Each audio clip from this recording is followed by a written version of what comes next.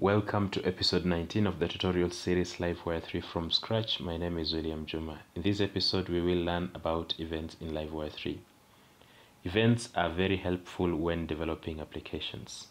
In Livewire 3, we can send events to all components and perform an action when we listen to a triggered event. To trigger an event, we use dispatch method with the name of the event, and we can also be able to pass additional data to the dispatch method. In our previous tutorial, the tutorial number 14 and 15 in this series, we created a model. And in this model, when we create a product here, I would like to just type in product 6 and then some description like that, and then some price there, and then save changes. Once we save, as you can see, it says product created, but when we look here, we do not have the sixth value in this case because we are numbering from 1 up until 5.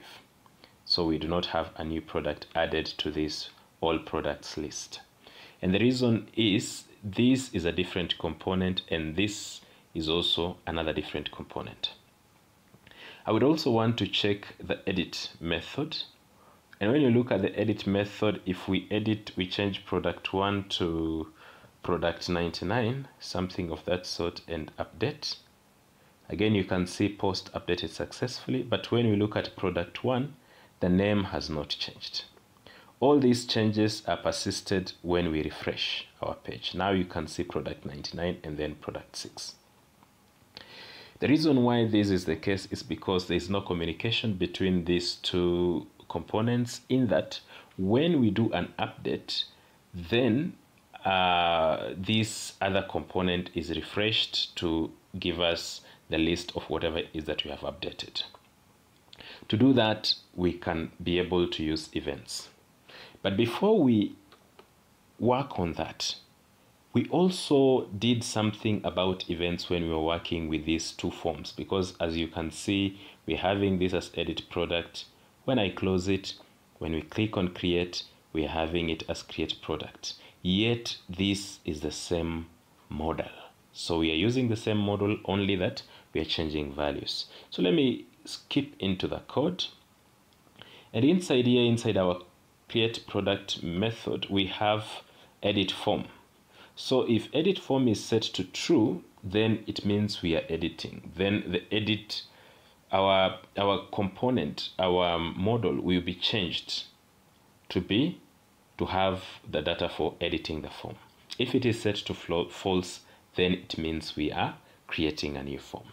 So let us go ahead and see how we dispatch an event that is able to be listened to. And when we are listening to an event, we include Livewire attributes on, and then after that we attach it to the method that we want to listen or execute once that event is triggered. So in this case, you can see edit mode, and then we are performing editing. So in this case, you can see we are setting edit form to true. And then now once this is triggered, this will be set to true, and then our form will change to edit.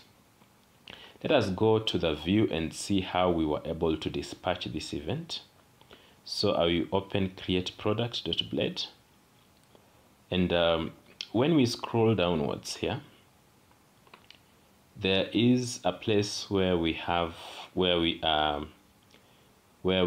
changing the form. I think it is in all products. It is in all products because this is create product and it's the one that we are manipulating. But when we go to all products, let me just open it. We have this button that we are calling edit. It is the one that we are using events to trigger that function. So in this case, let me open all products. And once we open this one, you can see we are having a button here that we are calling edit. This button that we have in our form, it's the edit button. And one of the things that we are doing, of course, we have some class that you'll be able to trigger our model, and that is okay, we covered it. But here we are having dispatch. At click dispatch edit mode. And so this is how you can be able to dispatch events inside the blade component. So you can say at click, then $dispatch, and then the name of the event. In this case, this one is called edit mode. And then you can be able to pass parameters inside here. So as you can see, what we are passing here is ID. So then this event is, when it's triggered, it is listened to by all components. And you can see the component that we are working with is all product. So this event can actually be listened to in create product component. And I mean create product Livewire class. And actually that is what we are able to leverage on here.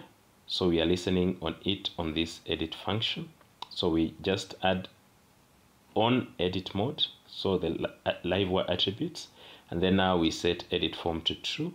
And of course, because we are passing the ID, we can be able to manipulate that data. So basically, that is that. I would like us also to be able to cure the problem that we had here, where if we create a product, we must refresh. And also if we edit a product, we must refresh for it to be able to be displayed. So let us go ahead and create an event that will handle that. And clearly, when you look at it, I believe that we can only target the places where we are where we are updating and where we are saving this data.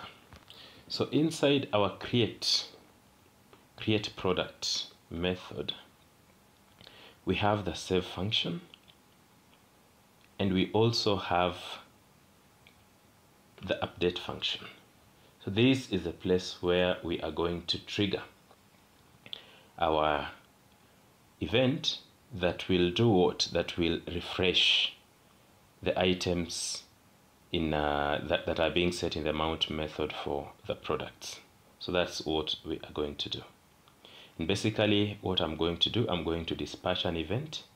So probably immediately after we update, I want to dispatch an event. And if we want to dispatch an event inside our Livewire class, we can just say this, and then an arrow, and then dispatch, like that. So this dispatch, and then inside here we are going to pass in the name of our event. So here I'm going to just say refresh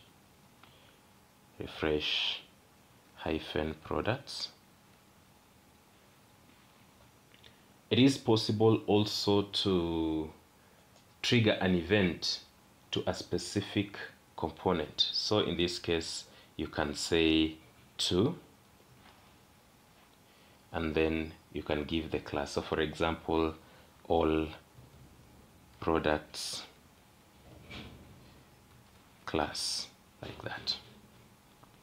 And that you'll be able to dispatch this event to that specific class. But sometimes you might find that you just want to dispatch an event that you want to be listened to by any other component. When we set it like this event can be listened to by any component that we have within our application. It is still possible also to pass in other parameters. So for example, if we want to pass the product title, we can be able to just say title, like that. And then we can say product, or maybe this product title, or something of that sort. This product title, like that. And it will also pass the title along with the data that we are passing. So in this case, that is not what I want to do. I just want to just pass. As long as we have this method hit, I want us to dispatch an event, and then this event we want it to be listened to. on the other method that we have. I hope I have typed in this one correctly. And now I would like also to have the same. So whether we are updating or whether we are saving a new record. So for both of them, we would require a refresh on our table. So basically we can have it like that. So if we are dispatching, I want us to refresh products. If we are not, I also want us to refresh products. I want us to go to our the all products component, and inside here I want us to create another method. Of course, you can see we are loading the products through the mount method, and then we are displaying them. We are setting them inside this property that we have here. So I would like to have another method here. We can have public function, and I want to have a method called refresh products, like that. And then now what I want us to do, I want us to listen to our event. So let me include the attribute. So use Livewire attributes, and then on, because that is what I want us to use, the on attribute. And above this method, immediately above it, we can be able to have our listener. So in this case, we can say on, and then inside here we can pass the name of our event. What have I called it? I have called it refresh products. So let me just copy it like that, and then paste it here that way. So basically inside here now, I want us to just refresh the products, and what I would like to do, I just want to call a method that is similar to what we are having in the mount method to just repopulate the products on our product property. And then I will save it. I want to attempt and see if our event is working. So I want to save a new product. I'm going to call it product 7, and then some description, and then a price. Save changes. Now you can see product 7 is displayed. I also want to test that it is also working on edit, so I will still edit this first one.